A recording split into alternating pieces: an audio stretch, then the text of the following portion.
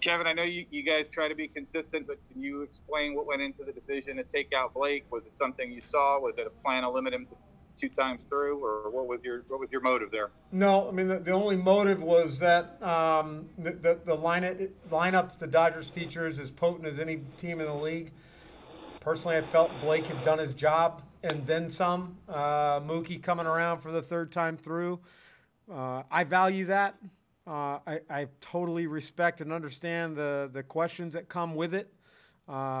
Blake gave us every opportunity to win. He was outstanding.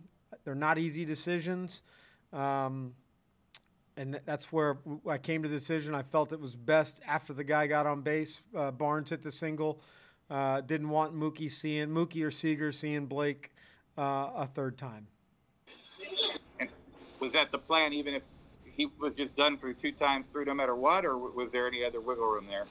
No, there was no set plan.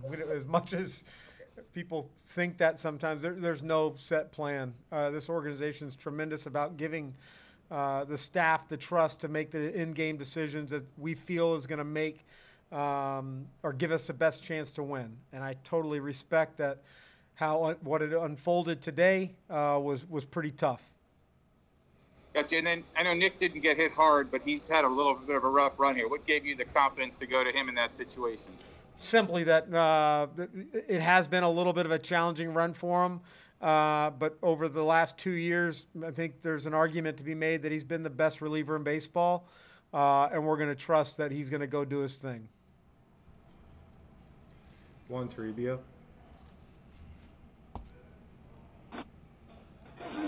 Hey, Kevin, you kind of mentioned here at the beginning. What's the message to the team? Who kind of spoke up there at the end?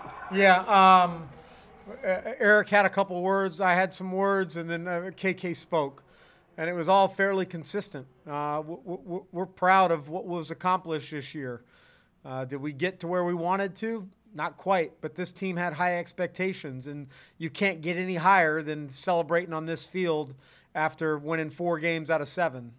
We came a little bit short, but we were just so appreciative of the efforts of everybody involved, the day in, the day out, of the people that have been so supportive, the staff, and obviously goes without saying the players and the way they prepare, they find ways to win, and the type of teammates they are. It's just kind of funny. What do you think Nick has gotten hit more than usual here in the postseason? Well, I think first and foremost, you got to give credit to the lineups that we've been facing. You're talking arguably about the best 3 lineups in baseball, offenses in baseball, between New York, Houston, and now L.A. They present many challenges, but I think ultimately that's what it comes down to. I've asked a ton out of Nick, and we marvel at how special he's been for us and will continue to be. They had good at bats. John Romano. Hey, Kevin. Understanding that Blake has not gone deep into games all season long and has had some struggles the third time through the order, still, he was throwing tonight better than we've seen him, other than maybe the wild card game. How much does that make it a more difficult decision in your mind? I mean, do you weigh a single night how he looks versus what the procedure has been most of the season? Yeah, I think we owe it to ourselves to bring it all together and try to make the best decision. And similar to some other ones that I've made this postseason, they are gut-wrenching. And you feel for Blake. And everything that we try to do, it's try to put our team in the best position to win.